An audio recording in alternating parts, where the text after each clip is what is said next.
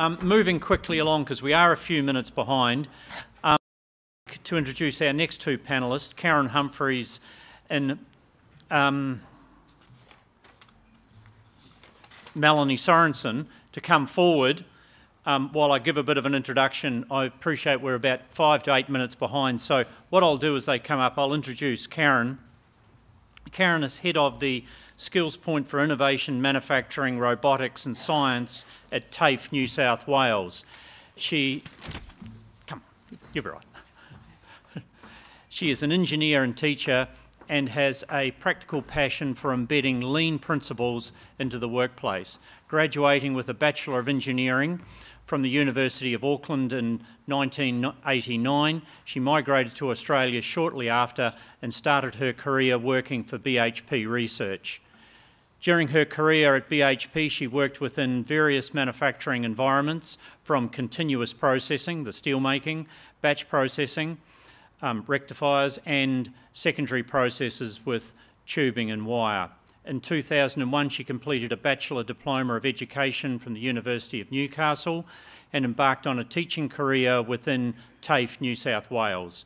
She has worked as both a teacher and a leader and is focused on creating opportunity and pathways into STEM jobs through vocational education. Karen has over 25 years' experience in manufacturing engineering and education, and now heads up an area which is enabling industry and TAFE to come together to design training and looking forward to the future. She knows that this will only occur through strong partnerships and collaborations with individuals and companies that are also seeking to reform with innovation within the manufacturing sector. So again, I'm just conscious of the time. Karen to come forward and give her presentation, and we can follow on with the program. Thank you.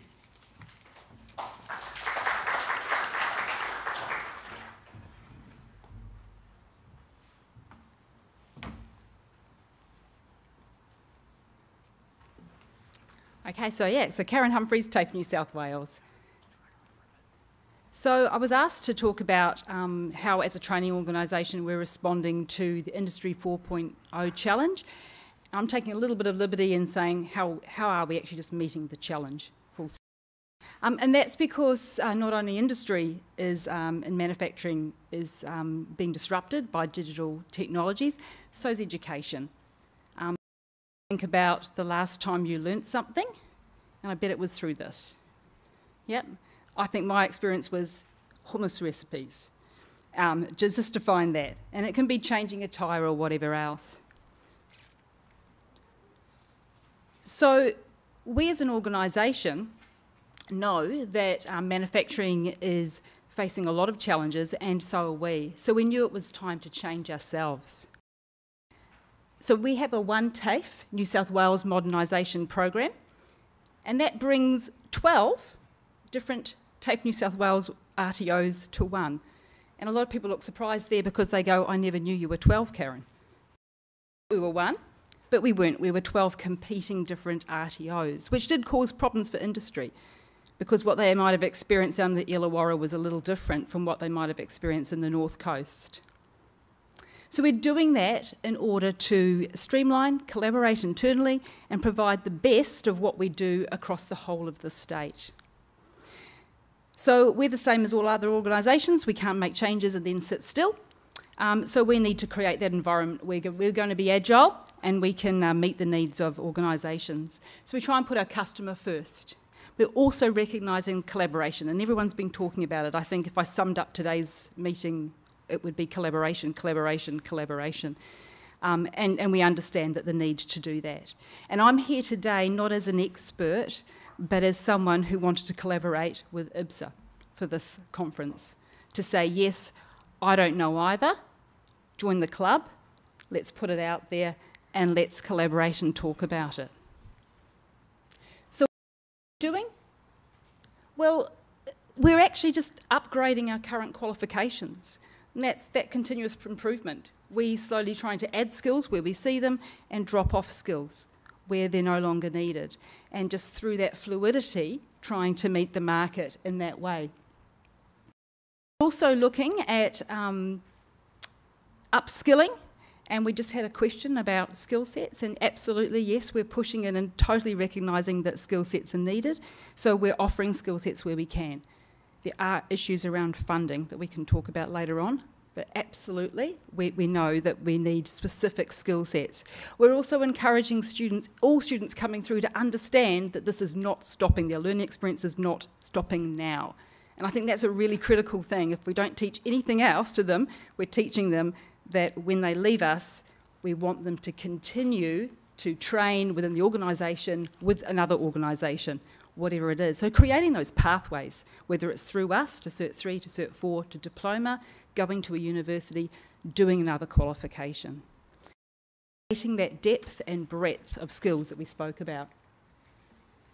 Specifically though, in terms of Industry 4, and maybe I'm slightly skirting around it, but we've always traditionally had very strong networking qualifications within TAFE. We work with Cisco. That's how we do it. We couldn't do it on our own, so we work with Cisco and we do training.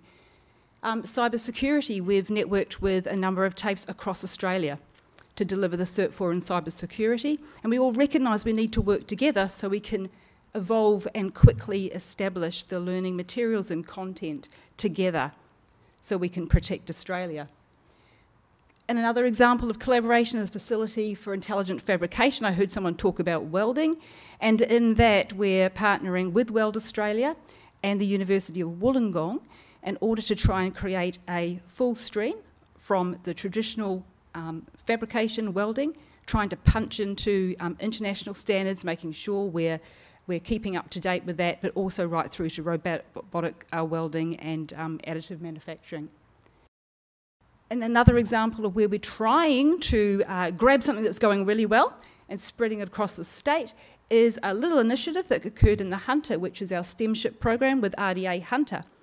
And that was grabbing students from school who were slightly disenfranchised with school but loved science. So how do we grab them and get them interested?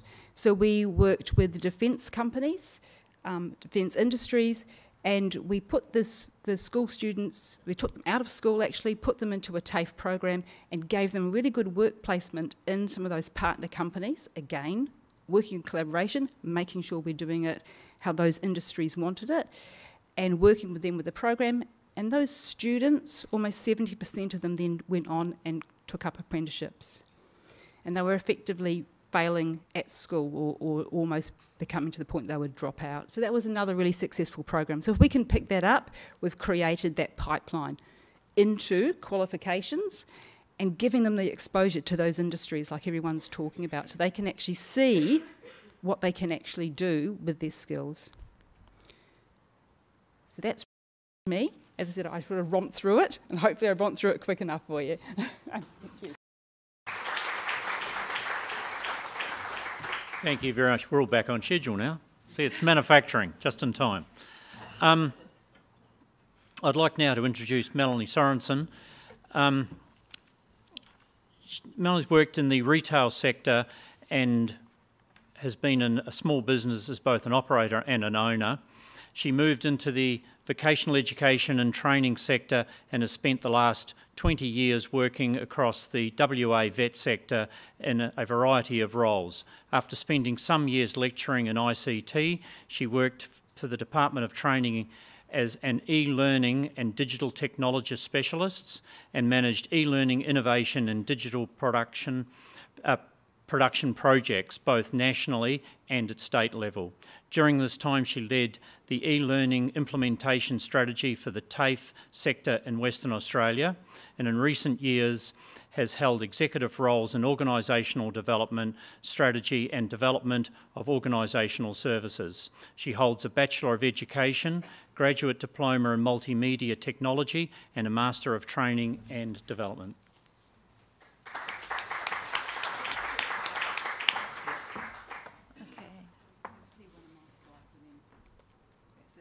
Thank you. Okay.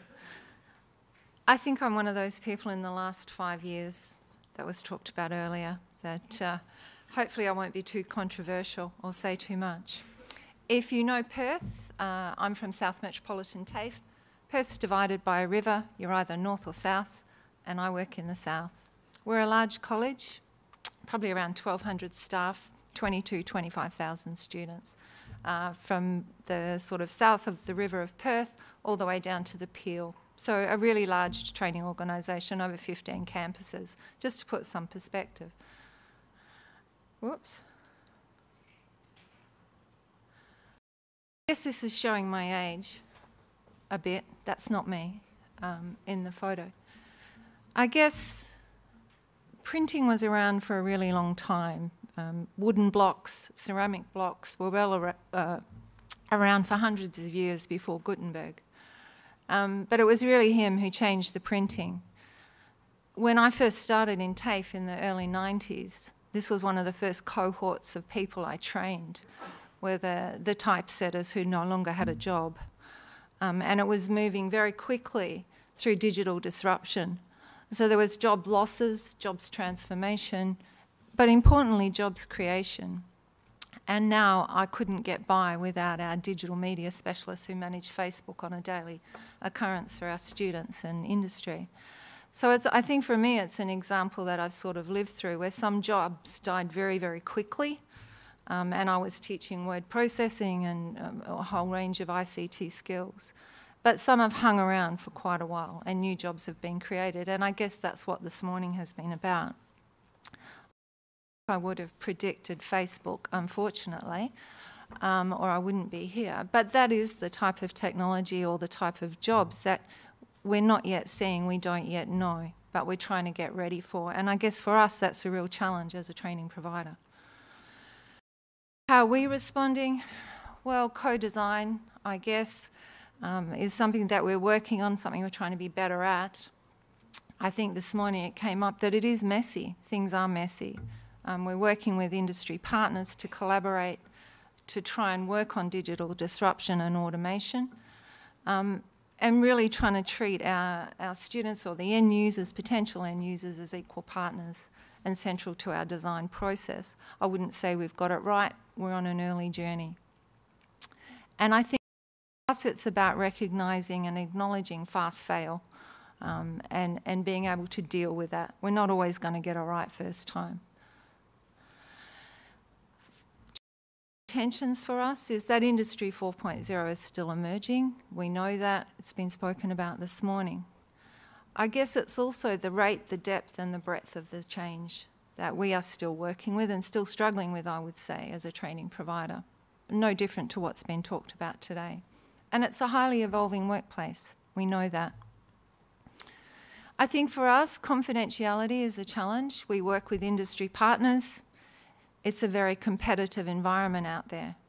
And it's also a competitive training environment, let me say, as well, where we are all trying to compete for training. So that's a challenge. That's a challenge. I think preparing our students for the employability skills needed for Industry 4.0. And I think balancing this with employer expectation is a challenge as well. Employers do need to support this, and we've heard about that quite a lot this morning, and what industry can do to support. So 3 things we've got on at the moment is, and we heard about a little bit about the test labs this morning, is at South Metropolitan TAFE we do have an oil and gas processing simulation plant. It's one of few in the world. And so collaboration with UWA, looking at the feasibility of Industry 4.0 for the oil and gas technology industry. The digital shipyard, we have been involved with partnerships with Defence recently, and going forward we'll be in that space, in that world. So I think some of the challenges around that, if I go back to oil and gas, is about our experience with applied research, not always strong in the TAFE sector, skills we're building. Sometimes it's just in time is just too late. It's about our speed of being able to implement that, and I think the speed of curriculum development is a real challenge for us. In the digital shipyard, I guess, again, it's keeping our staff, our lecturers, upskilled. It's being able to provide that training, that industry experience for our lecturers. There's also a layer of industry quality and standards that sit on top of what we do. We are a highly regulated industry. We teach maritime, oil and gas, we do nursing, we do aviation. We're used to the regulators on top of the standards for registered training organisations. But it is about another layer of industry expectation on the top of that for us, and that's some of the challenges we're dealing with at the moment. And I guess for us, to be honest, the expense of infrastructure and equipment is a challenge as well, and I think it would be for most training organisations, that constant refresh and renewal. We have a partnership with Rio Tinto where we're looking at automation, and that's early stages kicking off. That will be around developing curriculum, working in partnership with Rio. It's a fantastic project that they're leading. That will be looking at those entry level, that initial education, some vet in schools, as well as that sort of certificate 2-level entry. It is looking at skill sets, it is looking at micro-accreditation for existing workers, and it's also looking about transitioning some workers into newly formed management roles and jobs. Again, the challenge is curriculum expertise. We don't have that in-house much anymore with national training packages, and it's certainly not a criticism of national training packages. It's that we don't write that curriculum much anymore like we used to. So that's a challenge for us. And also the development of high-quality learning materials to support that. Again, that can be challenging. That's me.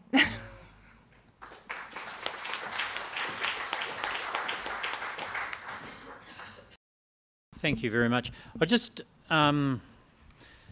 leading on from what Tanya said in some of those other questions in the presentations this morning on those micro skills, and I'd direct this question at both of you. The national curriculum, the national training packages we've got all set out at the moment, with the introduction of the Industry 4 skills, should they be embedded skills, or are we better off to actually sit them separately in separate training packages that can be funded separately, that can be very agile and moved around? I know it's a bit controversial, that sort of thing, but how do you feel that would be best implemented as far as an institution's concerned? Thanks for that. I guess I'm going to sound like I'm sitting on a fence here, but I would have said in actual fact we almost need to do both.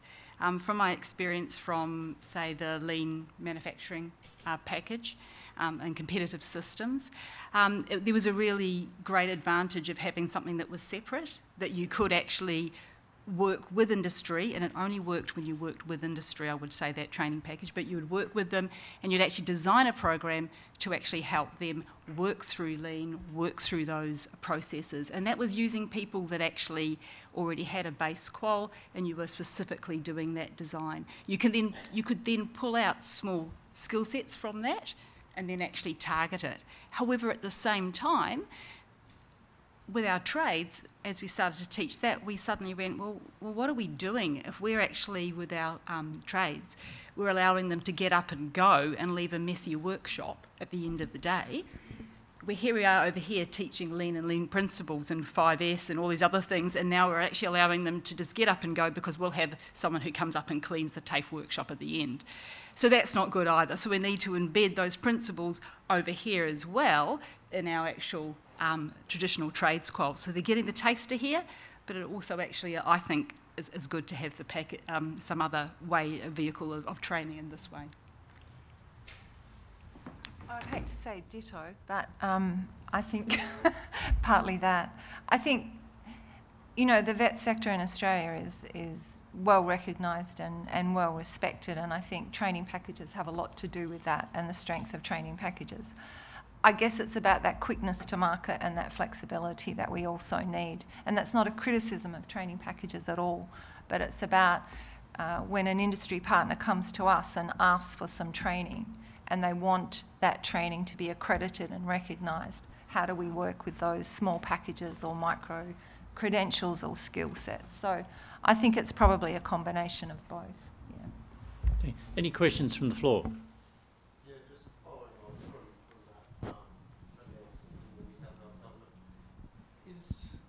what is industry's desire for accreditation in this area? Those micro qualifications, those smaller snippets of learning that you said that your business model's adapted to starting to deliver, is that because it's been an industry, a response to industry's needs, that you've created those other opportunities, those other pathways for learning?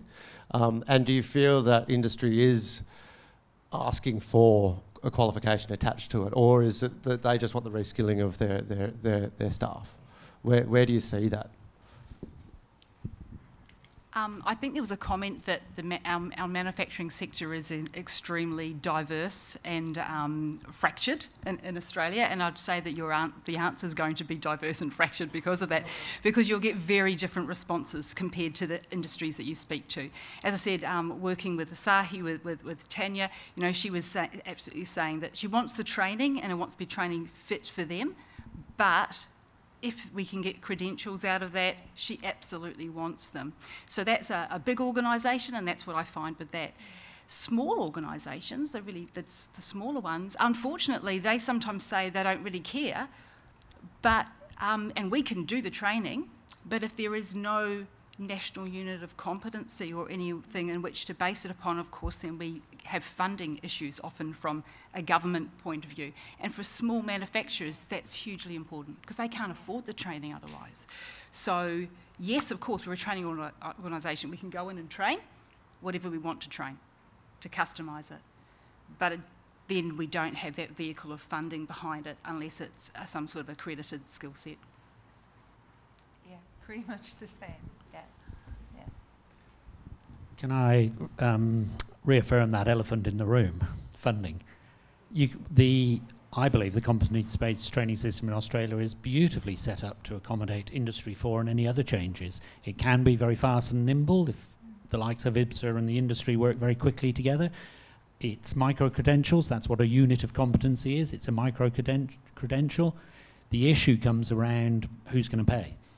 And most government levels aren't funding units or skill sets at the moment. Any industry partner can have any training they want off any RTO. I can guarantee that because we'll take your money. But you've got to pay. You've got to pay full cost. If you want it at a tenth of the upfront cost, then you've got to conform to government regulations and rules around funding of a full qualification. And there's philosophical issues about the value of a full qualification, etc. But I think that's a big elephant in the room, if I may say so. Ian, do you want to? Yeah. You want me to just sing out? No. I didn't mean that literally. Okay. On the question of credentials, micro-credentials, both of the answers seem to me to be about what employers want. Yeah.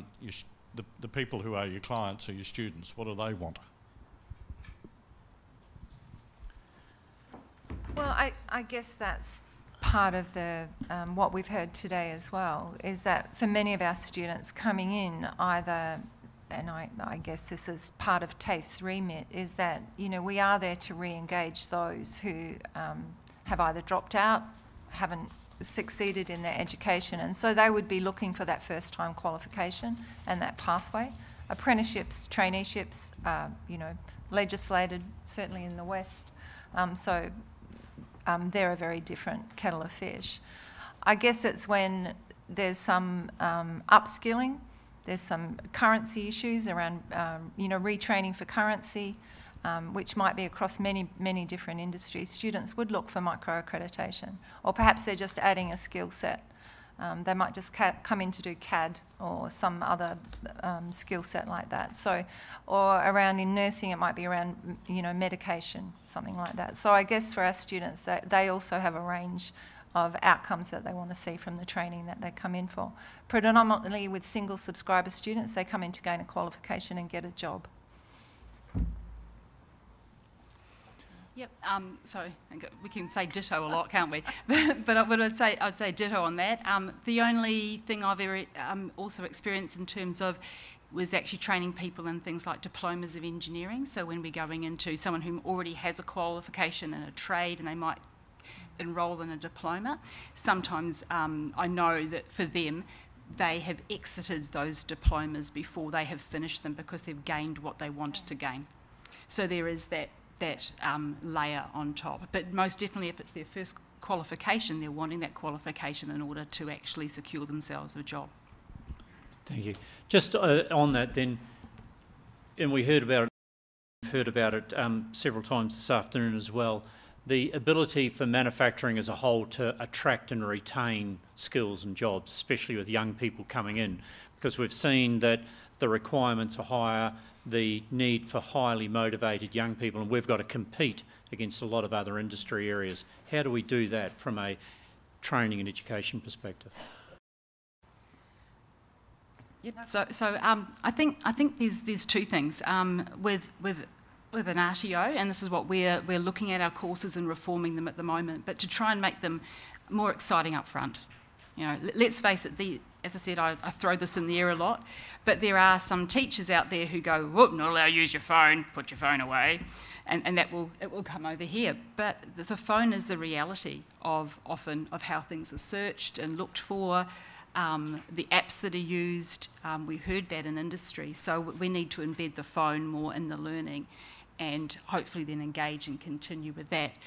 However, also manufacturers need to understand that we sometimes find with our apprentices that they start, and then what we're hearing from our apprentices is that they're spending 6 months of their time strapping, or 6 months of their time doing something fairly low skilled and aren't being given those opportunities, so we're not engaging them, and often therefore the industry also loses them because they're not seeing and using the potential of that student up front and pushing that person because they want to be challenged. The only thing I could add to that as well is that there's sometimes a tension between industry's training expectations and what we have to deliver under national curriculum in the training package. So sometimes, and that's not a criticism again of the training package, it's just that we would be giving a broad-based education to that apprentice or to that person undertaking the training. So sometimes I think industry expects us to focus on 1 or 2 or 3 components of what they want, but actually we're training that person for a broader occupational outcome. So I think sometimes we probably don't sell the product that we're delivering as well as we could to industry. Taking that one step further then, and given the fact that, you know, just by those rough numbers we had before, we're looking at 100,000 new jobs, as a lot of the people of my age group leaving the workforce, how's TAFE's position for actually internal skills to be able to cope with these changes of requirements plus the increase in numbers? Teachers are concerned. So 2 ways. I guess a partnership with industry. Again, I'm probably looking at Tanya as well with this, but with the Industry 4 that she's going through, part of the engagement was to upskill our staff as well. So that anything that was actually occurring at Asahi, as Swinburne also came in and did their part of it, was that understanding that we would lift the New South Wales capability in that area. So that was part of the way we were doing it. And on the other side, we've recently had a very big industry drive to try and get more part-time teachers into TAFE, to try and maybe get some of those exiting people who are very digitally aware to come back into TAFE to actually become teachers and pass that knowledge on, because that's a really important part as well. I think that's a great challenge, can I say? Return to industry for our current lecturers is really, really important, and so our industry partners are critical in that, and I think we do quite well in that. But to be employed as a TAFE lecturer, certainly in the West, you have to have 5 years industry experience and qualifications in that industry, at least to the level that you're teaching. That's in the standards for registered training organisations. You don't have to be a teacher to teach. And once you get the job, then we spend a lot of time training you how to be really good at teaching. So it's I can see people nodding. You know what I'm saying. It's a real balancing act. The longer you spend in TAFE, I can use myself as an example, the better teacher I am, the less industry current I am. So return to industry as I grow my teaching skills over time becomes absolutely critical. So it's a bit like this seesaw that we have. we've got fabulous industry partners who really support us in having our lecturers go back into industry and work for, you know, a day a week, 2 weeks at a time, and that's absolutely critical to keep us upskilled. We'll start, because you've come back to the second question. Thank you. I just wonder if we're being provocative enough in this space in terms of how to meet the skills needs of the future economy. I think if when the taxi industry before Uber and Opel and those thought if we just tweak our customer service model, surely people will be using taxis. Of course, nothing could be further from the truth. Everything I read about the fourth industrial revolution, manufacturing 4.0 tells me that learners are changing, so learners are going to come in and grab a subject or grab a couple of skills. We like to call them skill sets, but whatever. But we all know that over their life's journey, we've somehow got to make sure that continues to build and they do get qualifications. I think that was Randall's point. Digital disruption hasn't even touched our sector yet. Has not even touched it.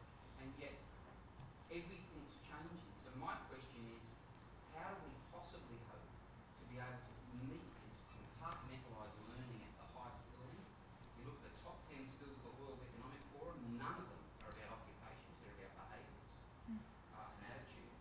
So again, my question is, how do we hope to be able to do this point in time whilst on the run? There's lots of challenges in our providers, certainly, but employers need to help us drive this as well. So I'm just not sure we're being provided enough. So I think everything's changing. You look at the top 5 or some of the top 10 companies in the world, their founders didn't even go to uni. They said, this is too slow for me.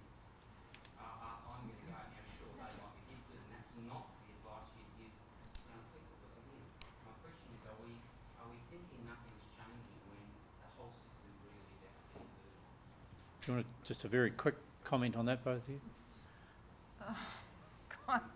Well, yeah, I certainly, I embrace that things are changing, and you're right in terms of, are we being provocative enough?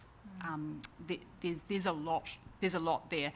When I'm worried at home, my husband always says to me, Karen, the reason why you're worried is there's not an easy solution here. Otherwise, why would you be going to a conference in Melbourne to be talking about it? Because if there was an easy solution, we wouldn't be talking about it. We'd be just going out there doing it. So, yes, lots of challenges, but I'm also one person to say that we can't just stand there and do nothing as well while we think about what it is that we should be doing. So we're doing something. We're both doing things. If we fail, we fail. But it should be challenging ourselves more. I think we do need to every day. Yeah. Absolutely, and I totally agree with what you're saying, in as much as that it is changing, but a lot of the fundamental jobs are still the same. Employers still need a skill or a qualification. I don't want a Sparky who's really innovative and different coming in and wiring my house. It's a mix of both. But I do want that Sparky to have the latest technology, to be able to actually have the latest safety equipment, to be able to buy online, not to have to drive up and buy a part that he didn't bring with him. He needs to be fully digital and he needs to be with it. He needs to have a degree of mechatronics. The fitters we need in industry are also, they need to be able to be far more innovative than they were when I did my apprenticeship. It's changed.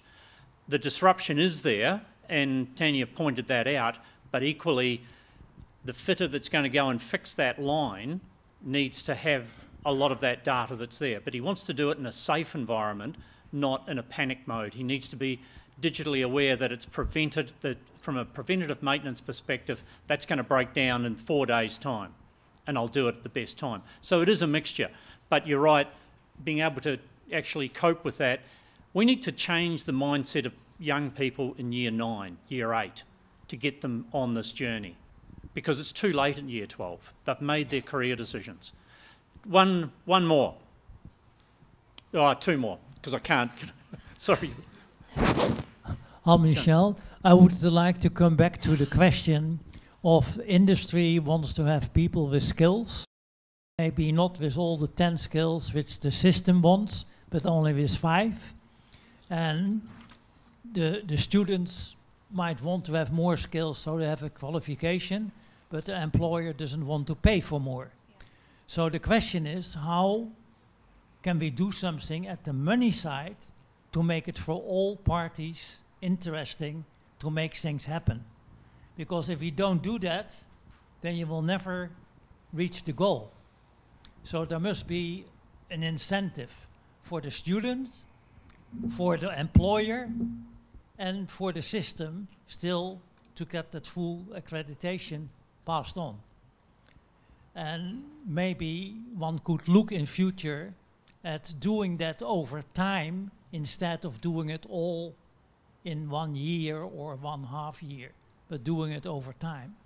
Karen. So that you still get a full qualification, but not at the time that the industry needs a person or wants to have a person with a few skills.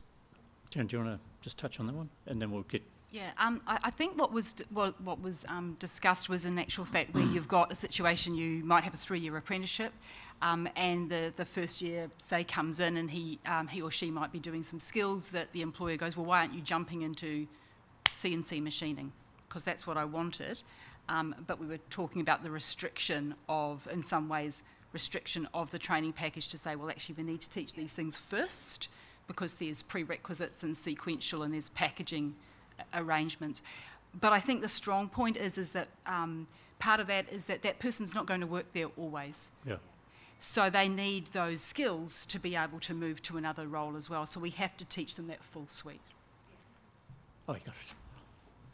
Thank you. Yeah. Lastly, Peter Dempsey, spot on. Sustainability IRC. We heard today a little bit about Industry 4.0 and how we can change training and embrace technology within the workplace. But then we've also got the other side to it, which is the employers, and there's a lot of employers out there who train people so that they can say they've trained people and they've got a qualification, but don't necessarily use that training. What's being done to actually demonstrate to employers the value of the training and how to reap the benefit of that training? No, do you want to just have a... Sorry, I'm not quite sure I understand your question, the value of the training.